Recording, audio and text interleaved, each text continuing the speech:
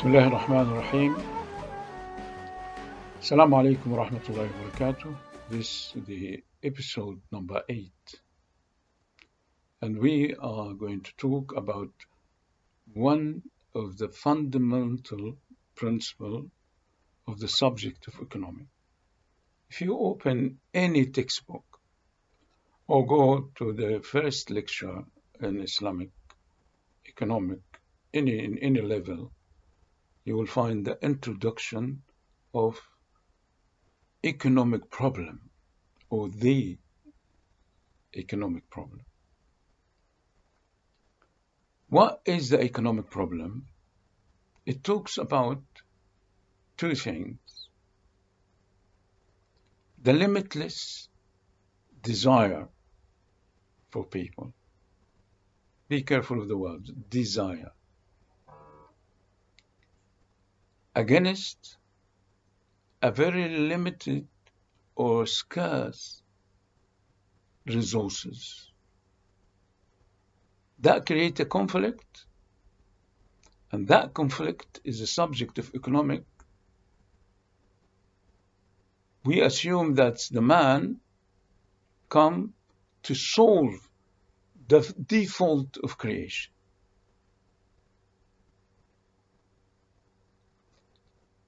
This issue which give an excuse for the subject of economic. The economic as a subject to solve a default of creation. And that in a way contradict with the principle we have introduced earlier or before that video,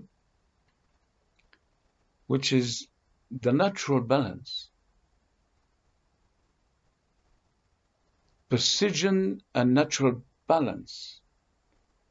If there you believe there is a precision of creation and the whole creation in natural balance, then there is no problem. But in the traditional economic, you have to justify the subject, and they created that economic problem in order to give the man or human the authority to create that subject to solve the problem of the world. This is one thing. Then, as a Muslim, it is contradiction to what we believe. We believe in the creation in a perfect position. And the economic problem, which is a fundamental in the subject of economics, say, no, it's not perfect, it has a problem, and for the man to come and solve the problem. That's one thing. The other thing is scarcity of resources. Is there a scarcity of resources? Yes, but this isn't a default.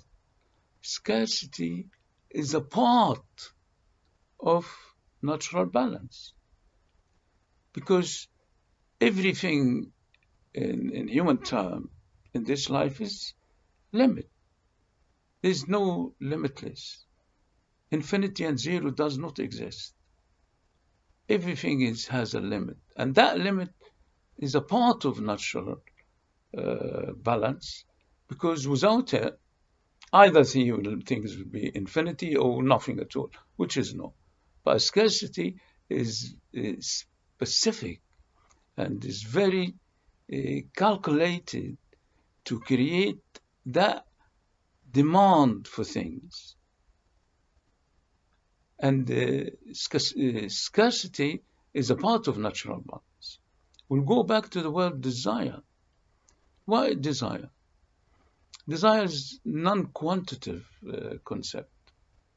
Then we have to deal with it as an assumption. You have to, in order to believe in it, to define what is desire. desire for somebody different from the other. Even for the same person, every day his desire differs, will change. This is one of the things which is completely different from traditional economic and Islamic economic. The other issue, as important as the economic problem, that the subject of economic, as the whole social science, as they call it, is positive, not normative. You might find it strange what is positive and normative. Actually, they try to explain it. Normative is not what you should or you shouldn't, what you ought or you ought not. That's a normative.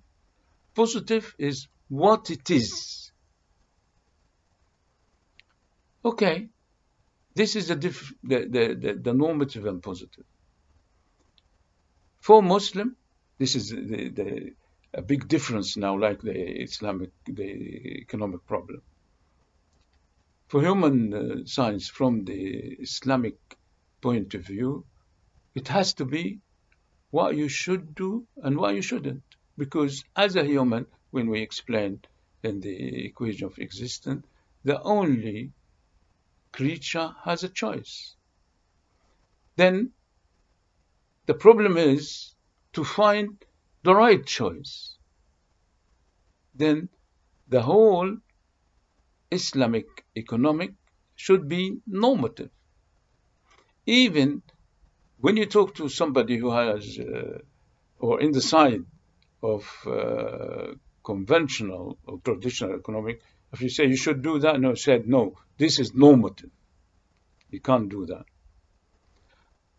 But positive, what it is, it's a methods for science, which is science concerned about non-human, because non-human doesn't have a choice. From the scientific methods, you go and investigate the property which is fixed of that thing, which is non-human. You go to the lab, as we explained, and the scientific methods, you go, you heat it, you freeze it, you put two together, you separate them. This is science, not, as they say, social science, and as we phrase it, human science. Then, positive, not normative, suits science, but not human science. And those two big fundamental issues, the economic problem and normative versus positive, is the separating the two subjects together, where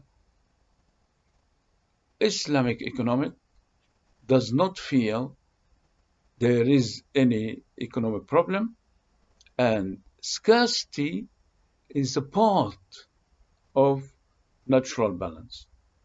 And Islamic economic is rather normative, because it addresses the choice of human being, than positive, which explain what it is and what it isn't, which is rather a method of science for the material or for non-human. If you put those together, you will get the fundamental difference between Islamic economic and traditional economic. Inshallah, we'll see you in the next episode.